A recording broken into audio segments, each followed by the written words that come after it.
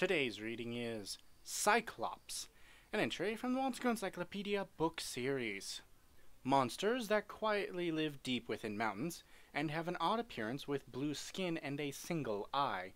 As they're called X-Giant family and X-Giant type, they were originally giants to begin with, but due to the influence of the current Demon Lord, they've changed to about the same size as a human so that it would be convenient to have sex with human men.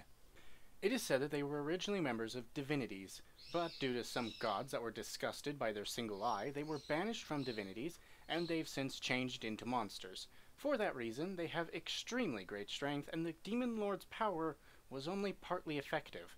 Their single eye trait has remained quite prominent. Since most individuals have comparatively docile personalities, hardly talk, and barely show changes in emotion, it's basically very hard to tell what they're thinking about. They normally live deep in the mountains and work as blacksmiths. Occasionally, they distribute the weapons that they produce to marketplaces through monsters and others that intermingle with humans. Their talent is considerable, so many warriors and heroes visit their dwellings to have weapons made after hearing rumors of them.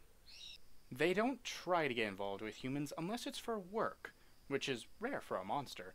And even if they see a human man, they almost never attack. According to one explanation, it may be that they feel inferior for having a single eye because of their personal history.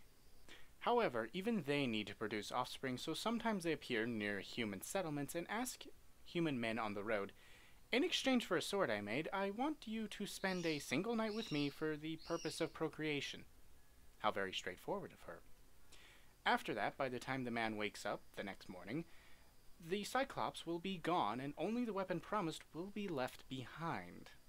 As mentioned before, these are extremely excellent weapons, and most of those who obtain their weapons become noted for their great valor. Just as they are skilled at handling weapons, they are also skilled at handling a penis, which can be said to be a man's weapon. Since those who obtain their weapons are charmed by the pleasure given by their superior techniques, as well as their devoted and wholesome attitudes, they often disappear somewhere after making a name for themselves. The men who disappeared are probably now living happily with them deep in the mountains.